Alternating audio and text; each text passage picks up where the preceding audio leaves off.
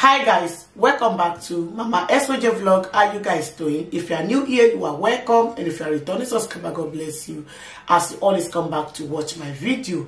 My people don't be smart, you know, and I know some different news now they land from my table, and as the news they come, that's why they carry and call you to come share with her. My people, for today's video, go to watch her together with her. All right, my people, we could go watch the video to see what really the apple for inside the video, my people. Honestly, the Obedient Movement is a patriotic organization now. They are patriotic individuals that come together to look for a way forward, to find a meaning in the way, means, and manner in which the nation is being governed. So those patriotic individuals are still part and parcel of the party.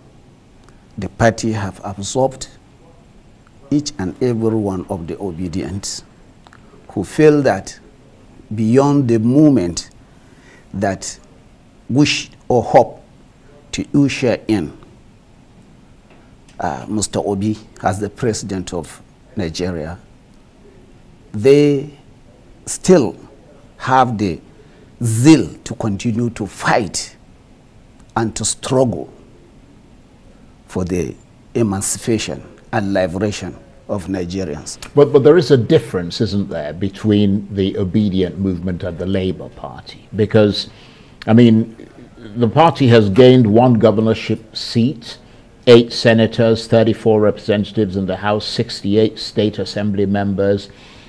But the Labour Party would never have achieved such a feat without Peter Obi and the Obedient Movement. And I'm wondering, what does that mean for the quest for political power and lasting change? Because if the Obedient Movement divorces itself from the Labour Party will simply go back to what it used to be without really that fundamental energizing elements that it needed to bring it to where it is today. Well, I will agree with you and disagree with you. I disagree with you the fact that if the Obedient Movement leave or stop their sport where the election ends, then the Labour Party will go. No, well, I mean, both Peter Obi and because Peter Obi is inextricably linked to the Obedient Movement. That's the whole point of the word obedient. You see what I mean? Yes, the word came as a result of Obi getting the ticket to run for presidency from the Labour Party. So Labour Party, Obi, and the Obedient are linked together.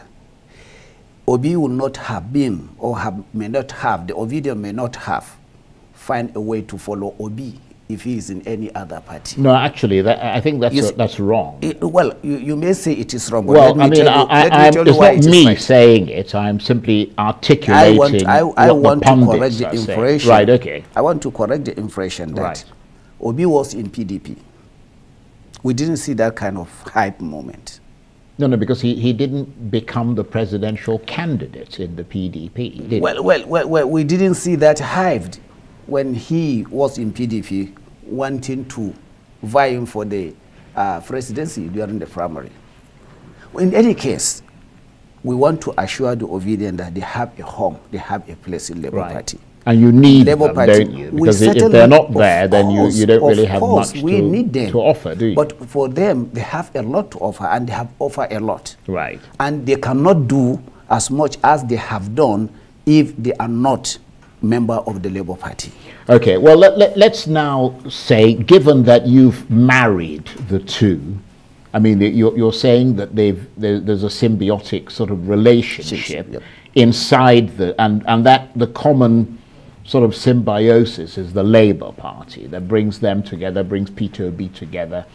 In the likely event that Bola Tinubu is sworn in as the next president of Nigeria, which is likely to happen, what sort of romance will the Obedient Movement have with Mr. Tinubu's government? Well, as far as the Labour Party is concerned, we are behind Peter Obi. He has filed the party and the candidate have filed a case at the tribunal and will not say anything. I will not assume anything will happen until when the case is being determined. But you have to think ahead. We've been thinking ahead. Of course, we have our plan B. Right. But the issue is all we are wanting is new Nigeria. All we want is to have a Nigeria where peace and justice should reign. Right. We want to have a secured Nigeria, a prosperous Nigeria. And anything outside that is not acceptable to Nigerians. And we're not going to accept it. Right. Well, when you say you're not going to accept it, I'm wondering what your role and your remit, and when I mean I mean the obedient movement inextricably linked with the Labour Party. I wonder what your role and whether your role and your remit will widen to become sort of like that of the opposition, essentially rebutting and questioning government policies in a democratic setting, or will your remit be more like the end SARS remit of dissent and continuing protests? Because, I mean, the two are kind of side by side, aren't they? Well, you see, the obedient movement tend to be a little more radical. The thing is this, of course, you know, I'm more light in bringing the answers, you know, phenomenon with the obedient movement of where they accept democracy and the people come together. You know, they're entirely two different things. It's just that we felt that, you know, Nigerians, we have seen a lot and we're going to see more. But there is nothing new that is going to happen in this country. If the judiciary did the right thing, we will see what we have seen before. And I want to assure you, Nigeria will continue to survive as a nation. But we will continue to strive, and the party will give a playing ground for people who are willing to come and instigate for power shift through democratic means. The party is there, Labour Party is there. We have been in the field, we have been in the political arena, we have had governors before, we have had senators before, we have had a lot of things, but the only thing is that we do not have someone who aspires to be the president that gathers this much momentum as in Peter Obi. So we believe if Peter Obi and the obedient remain with the party, certainly Nigeria is not going to be the same, you know, trash, you know, dustbin where everything will just come and a lot of things will change. Even the way the government is going to be run in the event that, you know, I do not foresee that we are not going to win in a clean, clear, you know, court of law. I do not see that. I have in mind that the judiciary will do the right thing. The wrong thing will be reversed. That is my feeling. Well, obviously, we can't prejudge what the court is going to do. Well, so it's my feeling. It's not prejudging. No, of course, you're perfectly entitled to your feelings. We'll have to see what happens. But at the moment, the president-elect is Bola Ahmed Tinubu. Do you expect that a Tinubu government will want to control the narrative? And in such circumstances, people who disagree with them, for example, in a fairly radical manner, will be watched and put on file and maybe have their opinions in some ways suppressed, or you don't believe they'll go that far? Well, what I believe is this: we are now in a new Nigeria. For somebody, no matter how powerful he thinks he is, to come and say that he's going to suppress the earning of Nigerians to have a better Nigeria, he's just been a joker. Presidential or whatever, you cannot suppress the wishes of the people now if you want to have the nation. So we are hoping, whatever the circumstances, whatever the outcome of whatever is going to be, we're going to have a better Nigeria. Well, when you say better Nigeria, would you say that after the elections, the political divide is now perhaps more rigid than it was before, or is it very finely balanced in a clearly fragmented political system and country? Well, you see, the problem we have is more of ideological in the way the other presidential candidates and in the other parties, and our own presidential candidate, Mr. Peter Obi, look in, the way to govern the country, the way to bring, the desired change in the government in Nigeria. So we are Nigerians. We will not allow Nigeria to rotten at all. We will not allow it. So we will continue to force, to push, to make sure that a better Nigeria is, has arrived. Nobody can change the narrative. It has already been changed. You cannot let them come. They are making noise, talking, doing their, all their, noises, but they're not going to change it. We are there. The good people and the well-meaning Nigerians are watching, and we want to see the outcome of the judgment before anything. First and first. Well, some would argue that you were watching the elections and the rug was pulled out from under your feet. Now you're watching the courts. Well, you see, perhaps, I mean, I can't prejudge the court, but if Bola Tinubu wins in the courts and legitimizes his victory at the polls, will it be the end of the agitation against the results of the elections by the obedient movement, the Labour Party?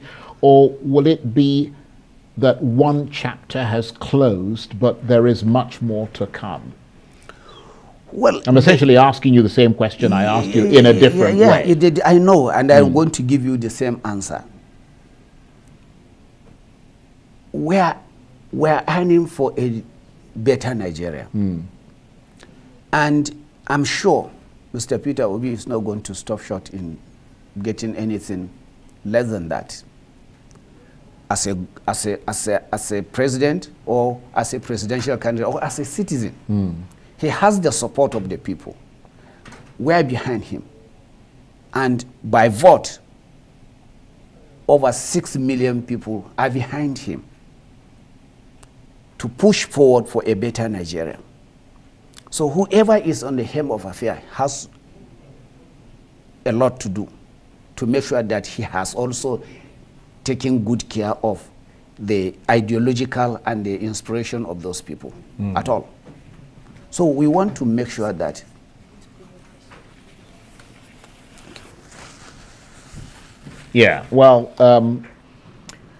so really we've literally got a minute or so sort of left, a couple of minutes. Is there a crisis of ambiguity for the movement? I mean, are they in some sort of political wilderness?